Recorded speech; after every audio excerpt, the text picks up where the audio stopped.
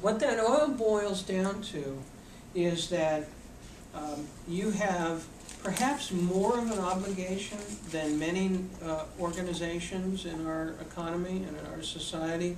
You have perhaps more of an obligation because you routinely have a fiduciary duty built into what you and what your organizations do, even if you're not directly a part of that.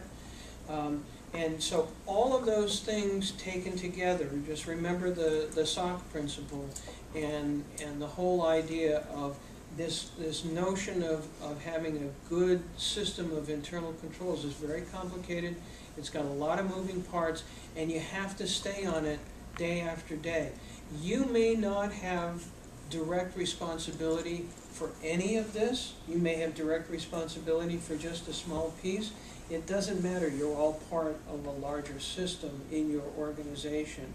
And your responsibility as an employee of a public charity is to do whatever part you have to make sure that the resources are maintained and the assets of your organization are protected. See, that wasn't nearly as painful as you thought it might be, right? That was the hope anyway.